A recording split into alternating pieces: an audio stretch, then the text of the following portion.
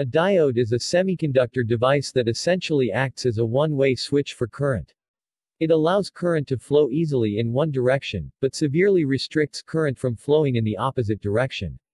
Diodes are also known as rectifiers because they change alternating current AC into pulsating direct current DC.